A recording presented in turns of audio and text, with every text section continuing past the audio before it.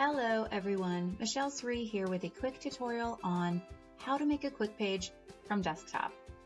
First, find and select the blue New Page button. Now you're ready to start adding your media. If you want to record and send a personal video to your customer, choose the first record icon. It's going to open up your web camera, and once you're ready to record, hit the red record button.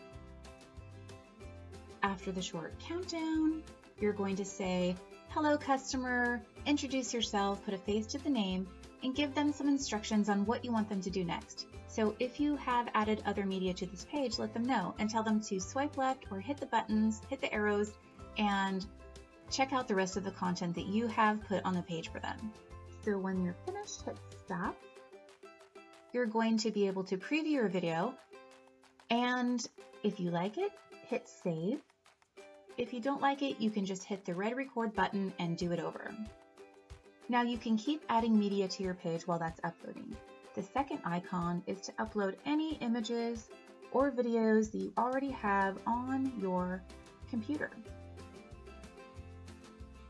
The third icon is your library.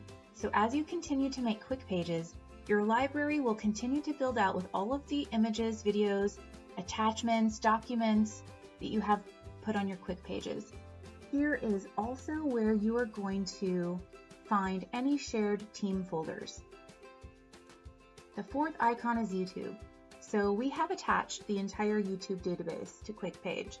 So if there are any useful, relevant videos for your customer that you want them to see, you can search, select, and add them right to the page.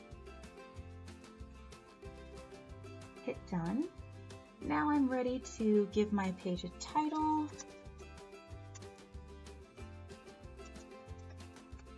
And I can create a brand new message for my customer, or if I have any canned messages, so see this blue canned messages tab right here. This is where you can start building out your canned messages library.